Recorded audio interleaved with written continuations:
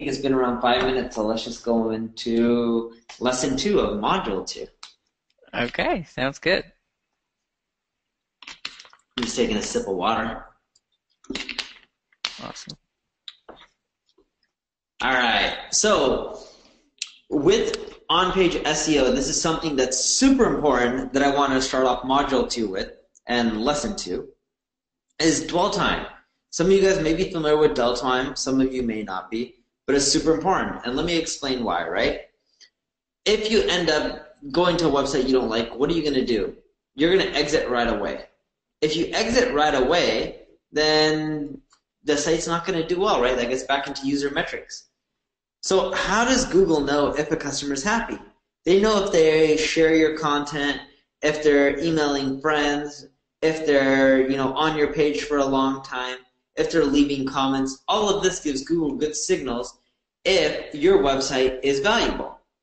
Dwell time is a metric that calculates user engagement, session duration, and SERP CTR.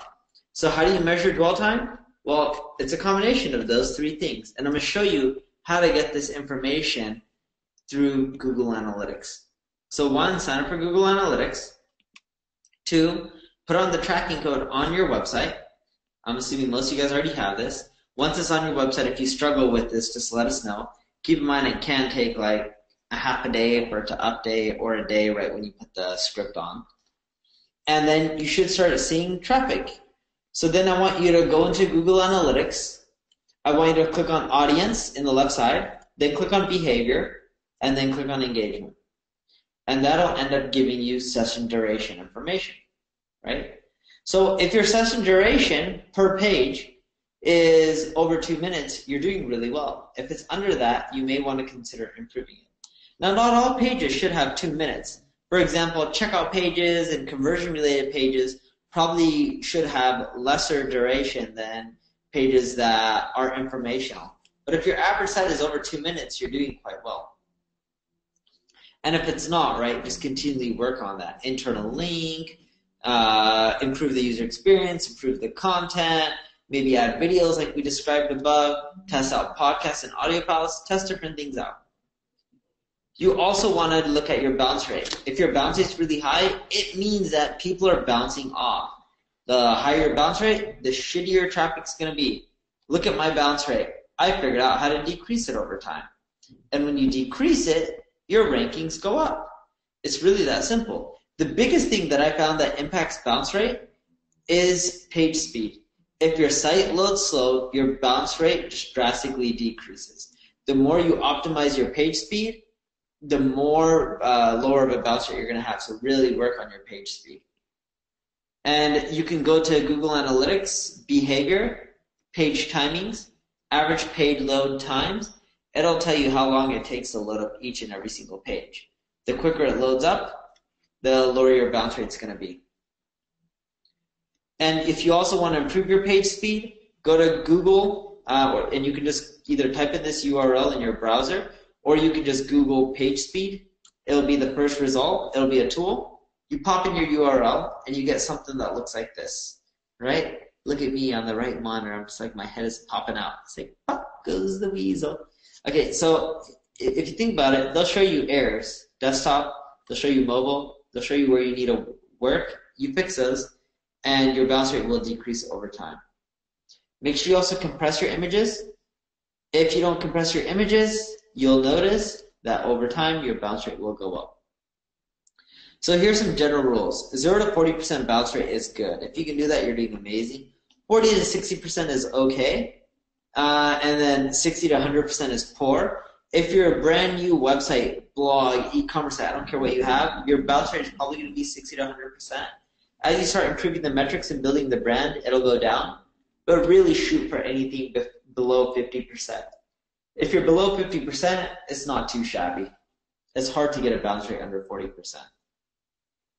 Now, with your meta tags, I mentioned a bit about this earlier. You want to improve your click-throughs, right? Remember, if everyone clicks on the second listing instead of the first listing, what's going to happen? The second listing is going to take the first one's spot.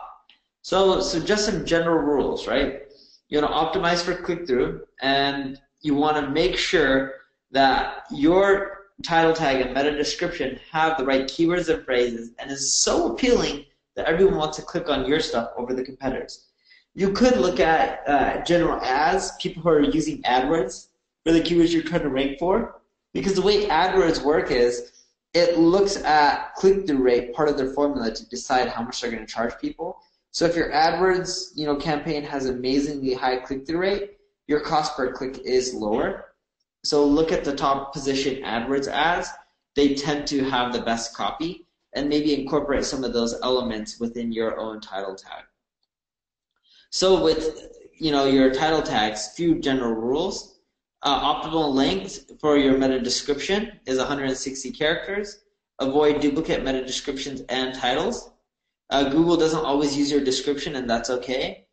Add your keyword so Google bolds it, right, when you do a search. So if I Google Neil Patel, they're going to Google Neil Patel within my description. If you also look at rankings versus CTR, the first spot typically gets 35 CTR,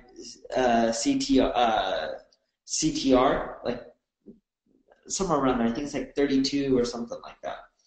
Okay, and once you start going down from there, it drastically drops. So the second spot has like 15%, or a bit lower than that. Then the third spot has below 10%, and it keeps going down and down. And the reason I'm a bit flustered while I'm breaking down this slide, on my laptop next to me, I'm trying to Google one of the tests that I'm doing right now to see what my click-through rates are, because from some of the keywords that I'm ranking for, I'm number 2. And I'm looking on my screen. I'm not able to share both. But my CTR on some of my second positions are roughly 30%. That means I'm going to outrank other people. Now, granted, the rates, when you're looking at this, it's within these two windows. So the blue line is for head terms. The yellow line is for long tail terms. The long tail terms always have a higher click-through rate, long tail being like online marketing guide. Head terms tend to be online marketing. When it gets really generic like that, your click-through rate just ends up going down and down and down for super generic terms. But the more long tail it is, the better off you are. But I'm looking at some of my campaigns here, and I have head terms that are getting above 20% for the second spot. But it's because I'm continually improving my click-through rate, and I'm putting in the keywords at the beginning of my title tags. I'm doing things like using persuasive copy, which I'll teach you throughout the next coming weeks. So here's the example, right? Let's say you're ranking for any term. You can see what your click-through rate is for any specific term, and you can measure it over a period of 28 days and see how you're continually improving. The goal is to always increase it. The more you improve it and increase it, the better your rankings are going to be over time. So a general rule with your site, you need to make sure it's mobile friendly. I can't emphasize this enough. I know this sounds really silly, but how many of you really look at your own site on a mobile phone?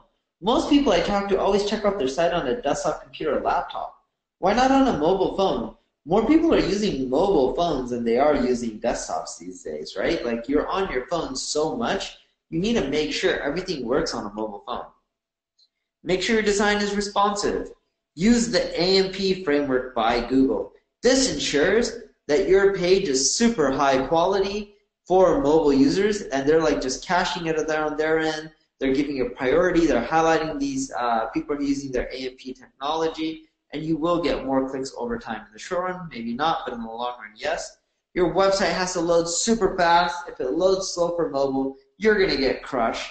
Your design UX needs to be simple, and don't use Splash. I know Adobe loves Splash, but they created that shit. Flash sucks for everyone else. So site structure, and I understand there are reasons for Flash, but I just hate it because I'm an SEO. So site structure, you need to link your pages in super detailed together. If you do that, your rankings will climb up. That's how you get site links. Like if I type in Quicksprout, you'll notice that I have site links. Why? It's because I'm continually cross-linking. If I wasn't cross-linking, I wouldn't have site links. The other thing with Google is they understand what pages are important when you're linking to them from your home page and other important areas of your site. And site links also helps with user experience. People can Google your brand name. They can figure out what area of your site to just go to first. So make sure you have a really nice site structure. Here's an example of how most people have a site structure on the left side. That's not how you want to have a site structure. That's the old way. The right way is the correct way. You can use draw.io to create it. And the reason I say that's the new way is because, it's not just one page linking to one page and then 3 pages. Sometimes the pages link to more pages and they link sideways instead of just down. They all go through many different ways and they cross-link, right? And you can see that with the right arrows. A lot of them are cross-linking to each other. And that's because this is the new way of doing stuff. It's not just doing it the old way and just being like, oh, okay, this is it. And, I'm just going to link without cross-linking. It just doesn't work. So some action items for you. Here's some more PDFs. So one, there's an SEO factors worksheet. I want you to download all of that. In Google Search Console, there's a slide here. I'm going to go back to it. Go to Google Search Console, log in, click Search Traffic, Search Analytics, and you will see your top 50 pages. You may have to click on the Pages radio icon, and you'll get the top 50 pages. I want you to export this in an Excel sheet. I also want you to go to Google Analytics like I showed you and export your top most pages that load slow, right? Look at your top pages that are popular as well and export the page speeds for those too. Also look at your slowest loading page speeds and then work on fixing those. So those are some action items for you. The number 3 you get from Google Analytics. Number 2 you get from Google Search Console. Number 1 you get from our console system. So